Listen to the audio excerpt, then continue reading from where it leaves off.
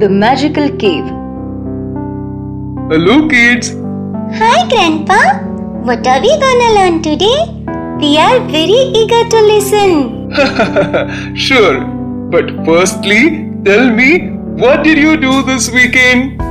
Yay! I visited a newly opened amusement park. Really? How was it? Amazing! It was packed with thrills along with beautiful trees and ponds.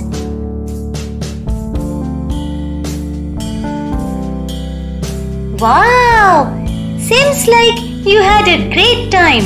Yes, I didn't want to come back home. Okay, now I have something interesting to tell you. Your discussion reminds me of a magical cave that existed in the ancient times. Did you hear about any magical caves? No. Magical cave? Oh, where is it? Can we go there? Grandpa, does this cave fly? No, my dear.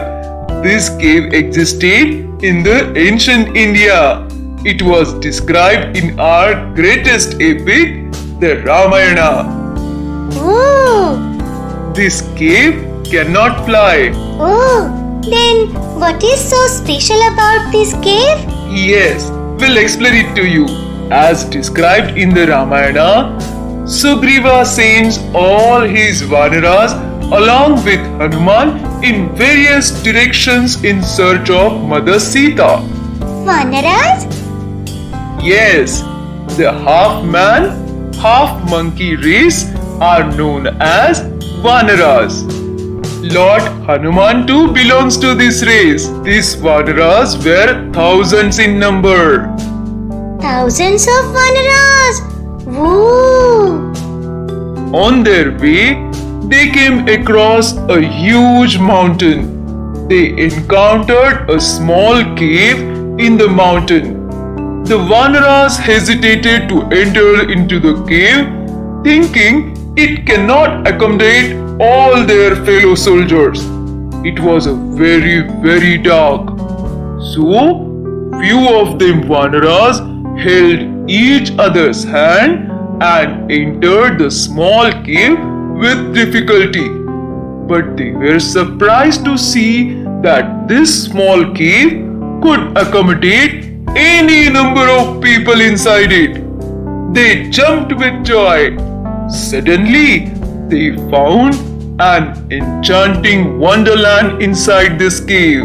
It had a wide variety of flowers and fruit-bearing trees growing in abundance irrespective of the season. They grew on the banks of a calm and vast lake whose water tasted as sweet as nectar. There were marvelous mansions studded with precious gems, gold and silver. The Vanaras couldn't believe their eyes. Wow! They were mesmerized by the beauty of this wonderland hidden in a small magical cave. How long did they stay there? The Vanaras refreshed themselves by resting there. But little did they know that they rested for months and not few hours. Ooh, months! The one who entered the Maya cave do not realize how fast time runs out. Feels great to know such caves existed.